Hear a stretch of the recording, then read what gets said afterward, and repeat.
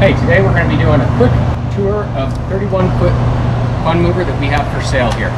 It's got a V10 engine in it with 80,000 miles on it. Tires are in good condition. We're going to take a quick look at the passenger compartment. As you can see from the standard FunMover, we've upgraded the seats. We put a fresh carpet kit in and some molded floor mats. We'll come over here to the side. There's a large capacity propane tank that you can use to run your refrigerator or the stove. We'll come down the side here. You'll have two outlets to run 110 volt outside activities. This is just an access panel for your hot water tank. In here we're going to have some large storage compartments. They're a mirror match, one set on each side. As you can see, there's plenty of space deep, plenty of space wide, and definitely tall enough to put whatever you need in there. RV will also come with an extra extension cord if you're plugging in somewhere and you need just a few more feet to get to that box. This is this back compartment here. We'll take a quick look at this one. We store road kits, hoses, things like that in there. Again, they're mirror matched, one on each side. Go ahead and head around to the back of the vehicle here. You'll see that we've upgraded the tail lights to an LED style. There's a large ramp here in the back for riding up motorcycles or loading items. One of my friends uses this as a construction rig. I prefer racing, it's a little more fun.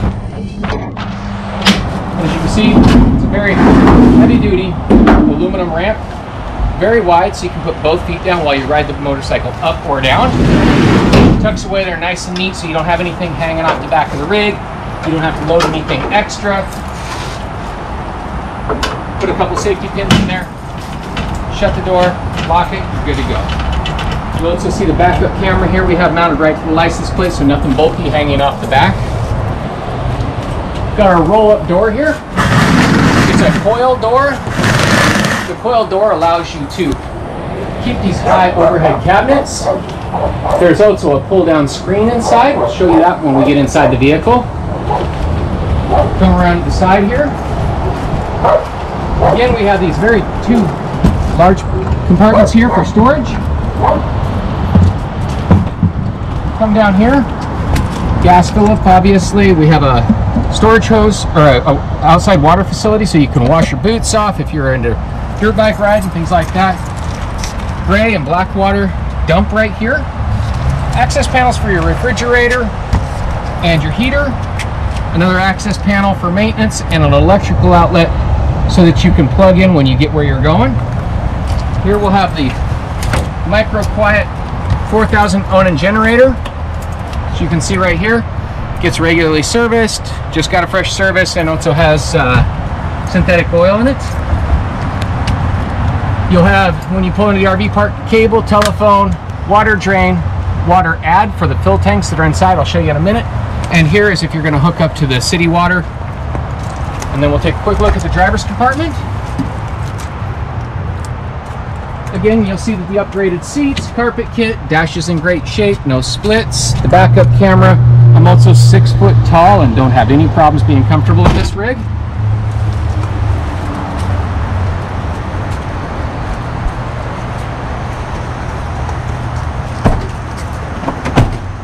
We'll go ahead and head inside here.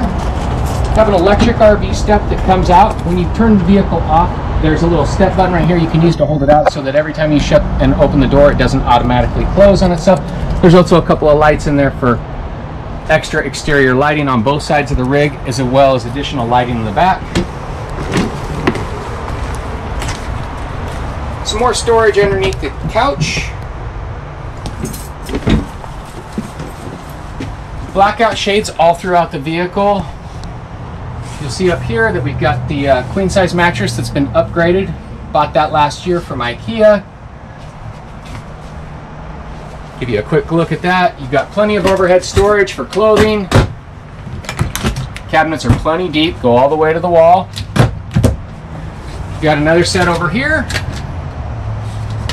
In addition, we've put a couple of areas up here where you can put some storage. There's power strips pre-mounted here so you can plug in your coffee maker, your phone, have a little charging station right there. Again, you can take a look at the driver's cockpit. All the All the cushions have been recently recovered in an outdoor fabric, so they're nice and durable. You can just wipe them off. Kids can crawl over them. You can get them a little dirty. The dog can crawl on them. Wipes right off. Underneath this will be the stock water tank. It's a 25-gallon capacity. It's not as large as what we really wanted, so we've gone ahead and upgraded that. In addition, if you're a little bit taller, we've made an access panel here so that the seat reclines a little bit farther. Also, so you can get some access to the inverter.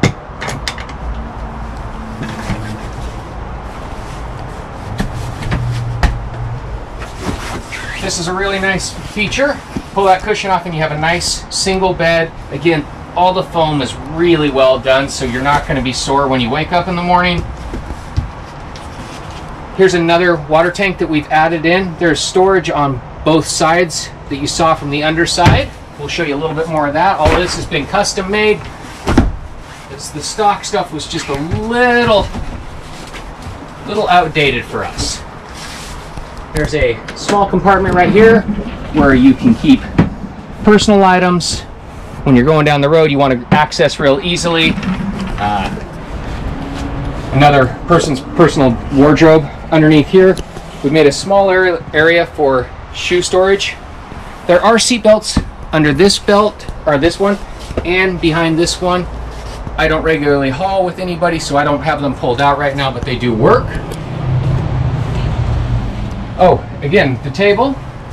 We've done a fold-out table here, so there's a little more access. We wanted to be able to have a conversation, stretch my feet out, also minimize the area that my dog has the run of. Simply just pull out the table, set it in place, and then place the pins back in.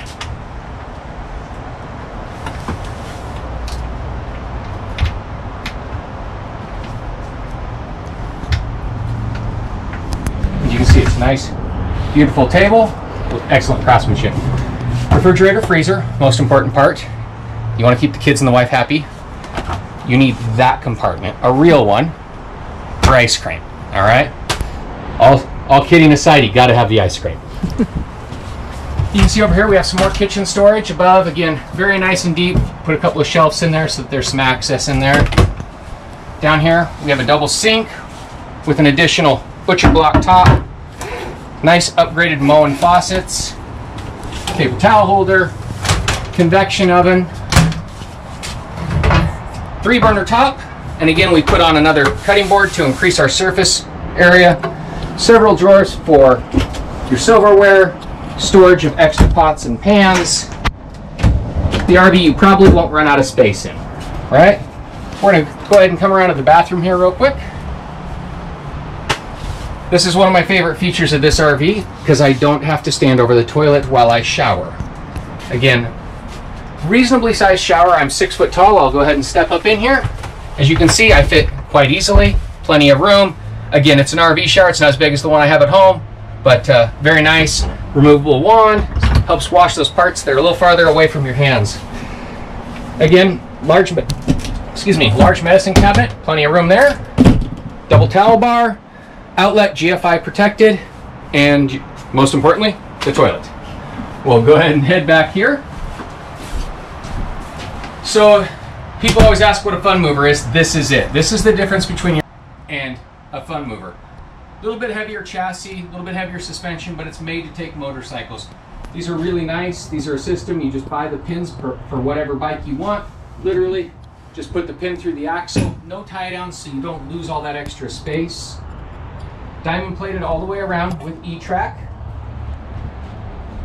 Tons of overhead storage. And again, you get that because you didn't have the other style of door. And then a very nice, several of my friends when they get to the track turn this into a nice lounging area where you can keep the bugs out, but you still get some of that outside atmosphere, right? Again, overhead lighting, smoke detectors, roof vents. Does have a, come on in here. Just get my wife to come around. Does have a small panel here to control your pumps, hot water tank, black and gray water, temperature. You can set the heater and forget it. Down here is a small access panel that you'll use for fuses and breakers. And then overhead, the second most important part next to the freezer, air conditioning. We're currently doing this today. We have the air conditioning off, but on a 100-degree day, the air conditioning is very nice. I've actually left this on for my my dogs while I go out for a couple of hours. We've had this out at a 120-degree day when we're out riding the motorcycles. Come in, and it's nice and chilly in here. So that is a tour of our 31-foot FunMover. If you have any questions, don't hesitate to send us a message.